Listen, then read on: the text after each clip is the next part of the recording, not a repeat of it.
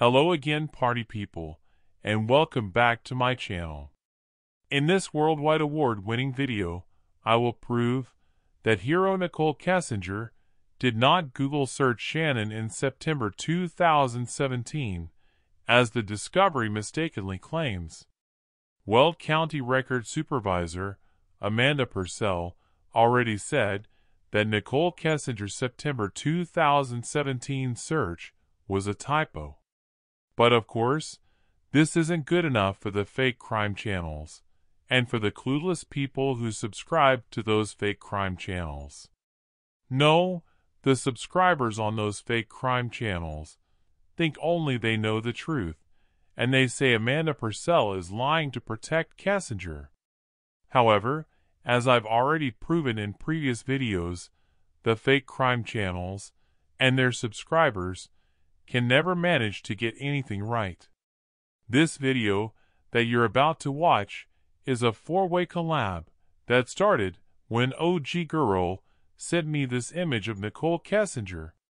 OG Girl did not provide me with any background information regarding the image, which I then used for a thumbnail on one of my videos.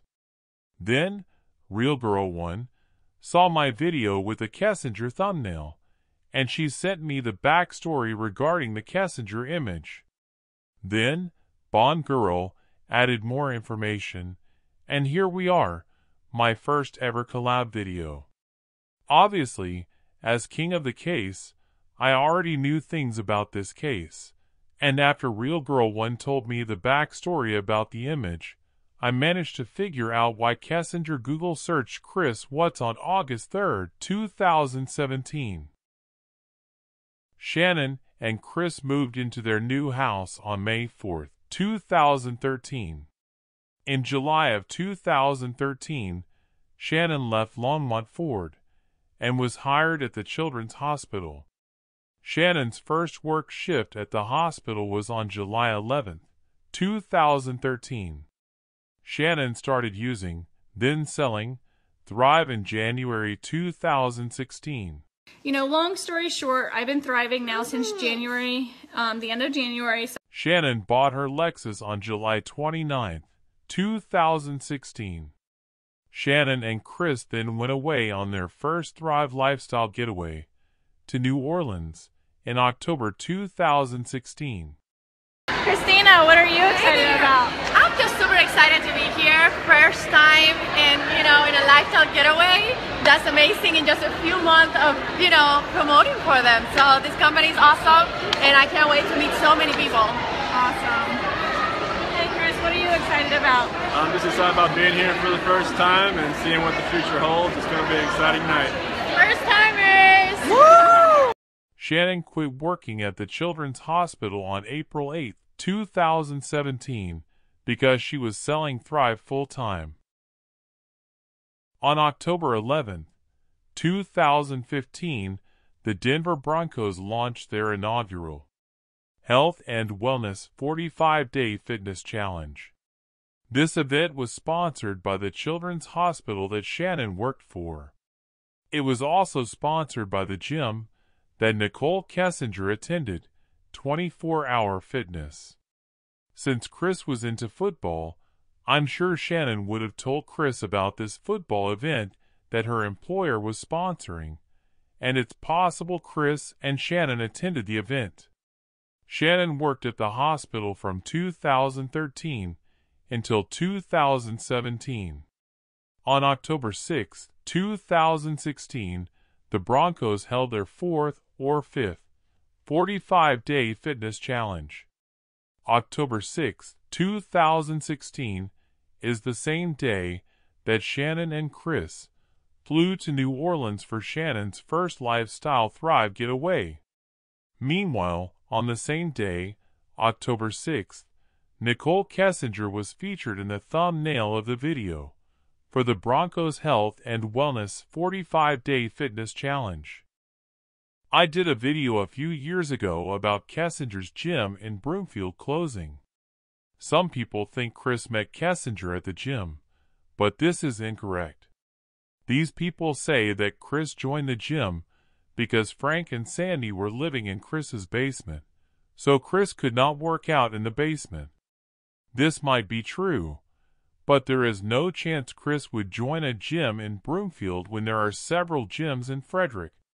Frederick did not have a 24-hour fitness gym, so if Chris did join a gym, it wasn't the same gym as Kessinger.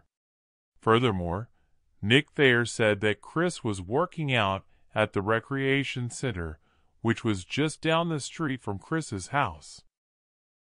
Kessinger told FBI Mark that she never knew or met Chris before they met at work in 2018. The discovery shows that Kessinger Google searched Chris in August 2017. So how would Kessinger know about Chris before she met him at work? The reason Kessinger Google searched Chris on August 3, 2017 was because Shannon had saved the 2016 Broncos 45-day fitness challenge video that her hospital employer sponsored and that Kessinger was the thumbnail on. This video was in Shannon's playlist on her YouTube channel, a channel that was titled Shannon King. The video was only removed from Shannon's playlist after Shannon died, and after Real Girl 1 brought it to other people's attention.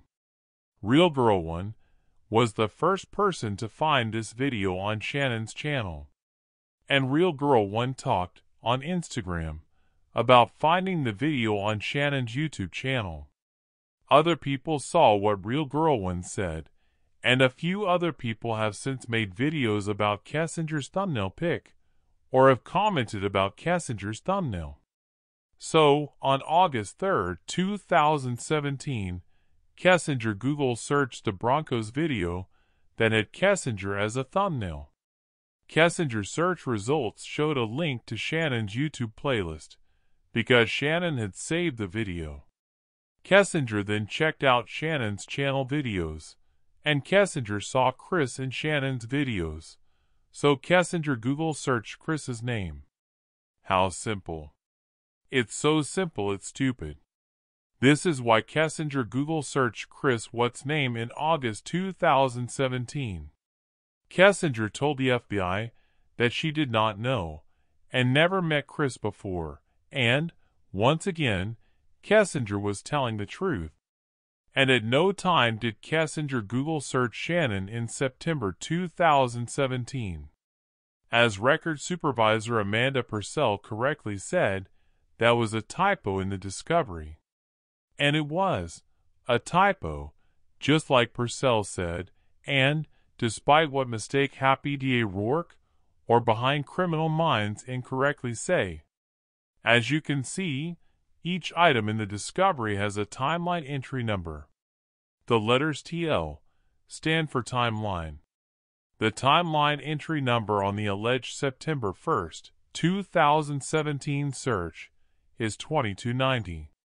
In January 2018, Kessinger once again searched for the Bronco video that had her as the thumbnail. Once again, Shannon's saved Bronco video showed up in Kessinger's search results. Kessinger then Google searched Shannon What's name in January 2018.